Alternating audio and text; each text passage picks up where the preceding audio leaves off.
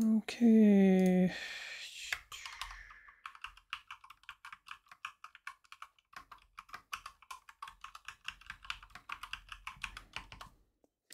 I should sit down, do some research, get my sources down in a list. Maybe increase the production value, get images or something like, maybe I should increase the production value of my videos instead of just making these things. But I'm too disorganized, lazy, unmotivated, and it's just too hard. So I'm just making videos like this. Let me just say what I'm thinking. We live in a totalitarian, dystopian nightmare. We live in a totalitarian, dystopian nightmare. Most people, the public, the normies are either are oblivious to this fact. It's like the powers that be, the rules-based order, and their so-called adversaries are conducting a hybrid war, and that's being kept hidden from the public, because if the public finds out that their countries have been attacked, that they're that China, if the public knew what was going on, they would scream, vengeance, we need to go to war, we need to attack them. So the powers that be, knowing the implications of a total outright war on this planet, the destruction of everything, billions dying, possibly nuclear earthquakes, directed energy weapons, destruction of food resources, civil unrest, the panic, the economies falling apart, the logistical systems just falling through sheer panic alone, and the disaster that'll cause. They keep it all hidden. They don't want to talk about it.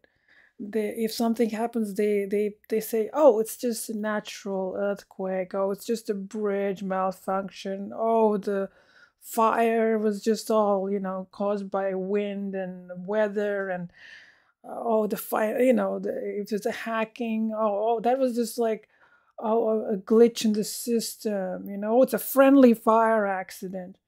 No, this is why they're always lying to you.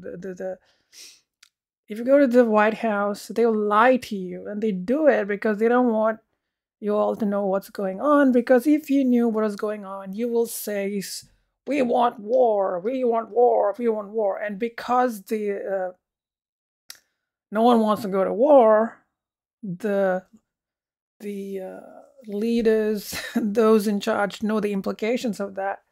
But if they don't do anything about it, it becomes politically untenable. So they keep the public in the dark because they don't want to go to total war. They don't want to go to, they don't want to fight each other openly. Another reason why why are these people fighting each other? Why are they fighting each other? It's like in that 1984, the war is eternal. It's like there is an eternal enemy.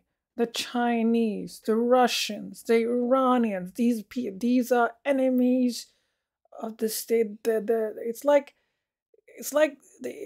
there's no reason for it. It's like they are the forever enemy. They are the enemy for all eternity, and we're going to fight them for all eternity.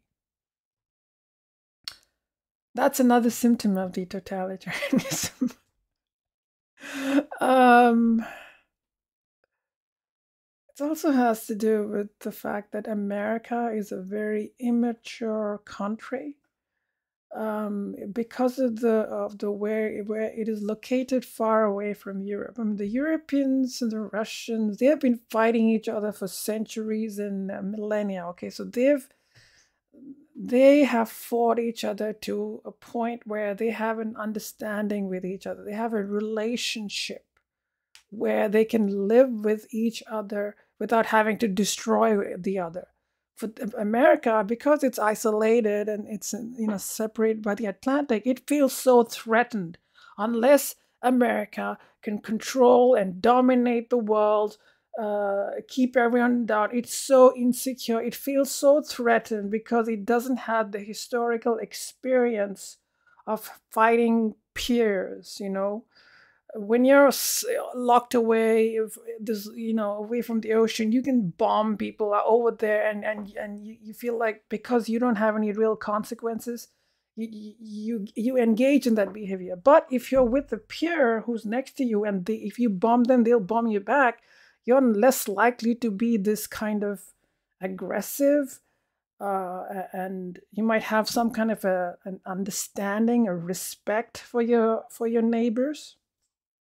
But America, look what happened with 9/11, which I think was all an insider job, but it got attacked and it just went completely nuts. It went completely nuts and tried to destroy the Middle East, and created a lot of chaos, has no understanding of what those countries are like. Just go and let's just bomb them into submission because we're so threatened, we're so immature, we don't know how to live with, this is the problem with America, and how it is like, it's a very immature country. It's only been here for like a few hundred years, whereas European countries, they have millennia of history. They have been fighting for you in the past, and so they have a relationship. They have an understanding.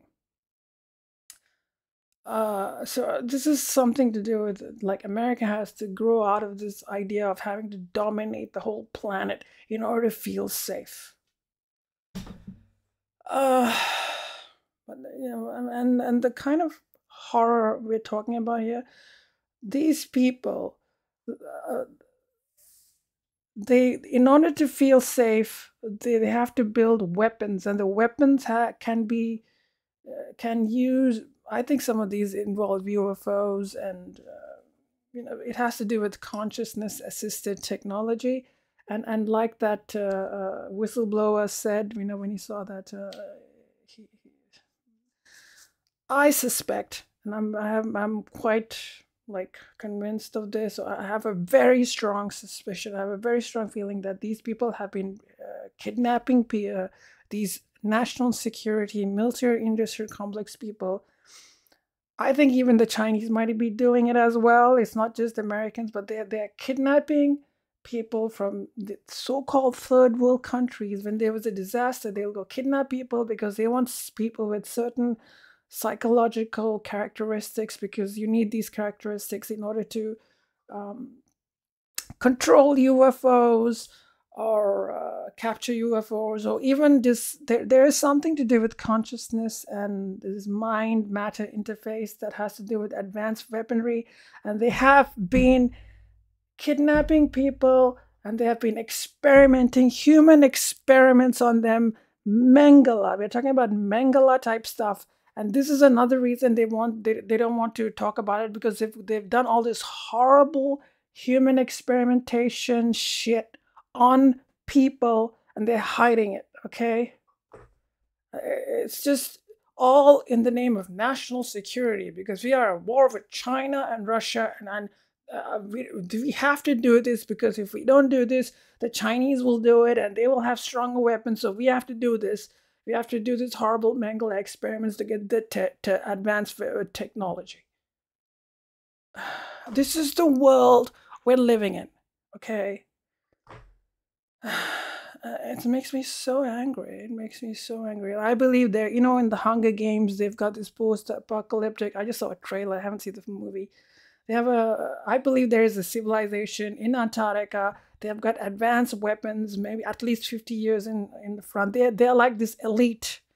We don't have to have a nuclear apocalypse to understand that there is an elite civilization, and they have advanced technology, medicine, everything, and they treat us like we're like the surface humans, like this. It's like a separate civilization. They're a breakaway group,